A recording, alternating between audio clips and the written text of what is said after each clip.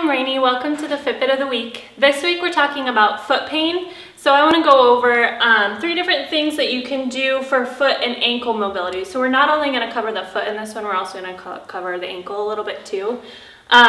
Only because your foot pain, or maybe you do have a little ankle pain, can be caused from many different things. So the first thing maybe that you should do would be to check with one of our doctors and see what might be causing the pain, whether you might be a runner and you have plantar fasciitis, which is tightness through the bottom of your foot, or maybe you just do have limited mobility in your ankle and it's causing pain in different areas, or maybe you just need your foot adjusted, which can be done also.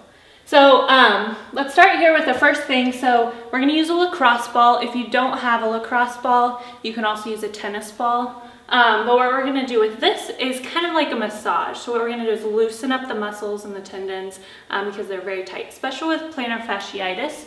So what you're going to do is just set the ball down on the floor and then kind of step on it. So if you need to hang on to something, stand next to a wall or whatever, but you're just going to roll it across, putting some of your weight down. You're rolling it across your arch where it's going to maybe hurt a little bit because it's very tight. If standing is putting too much pressure and it is hurting a lot, what you can do is get down so that you're sitting and then do the same thing so that you're just not putting all of your weight down on it at once. It'll just kind of be a little easier on the muscles.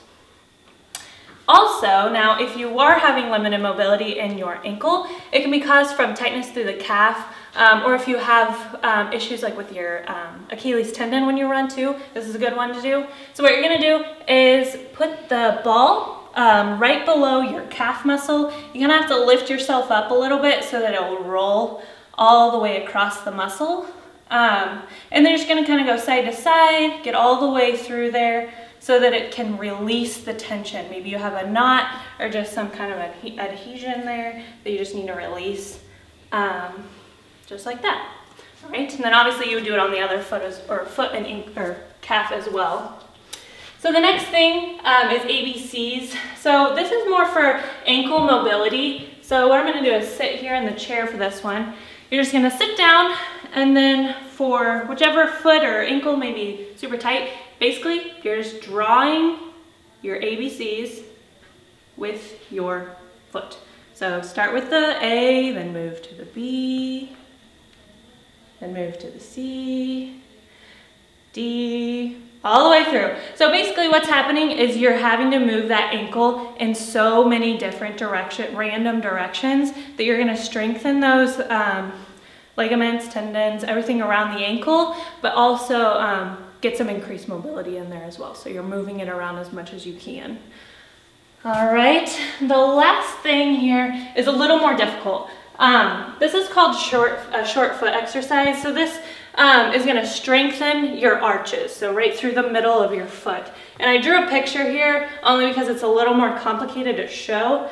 So what's happening is you're going to stand on one foot again, stand close to something if you feel like you might fall over. You're going to press your toes and your heels down, or your toes and your heel down at the same time. So that is causing a raise in the arch. So as these two are going down, your arch is raising up and you're strengthening all those tendons through there in the middle. And you're going to feel kind of a pull as you do that. Like I said, it is a little more complicated, so it'll take a little practice to get used to that one. But yeah, so as you can tell, like all of these, pretty simple to do. You can do them at home. You can do them sitting at your desk if your feet tend to hurt at work, if you're standing too much or whatever it may be. So they're pretty simple to do, so you can do them just about anywhere. But yeah, that's been this week's Fitbit, and we'll see you next time. To submit a question, watch a past episode, or to find out more about the Springfield Wellness Center, check us out on Facebook, subscribe to our YouTube channel, or find us on Instagram, or check out our show website at wellnesslab.tv.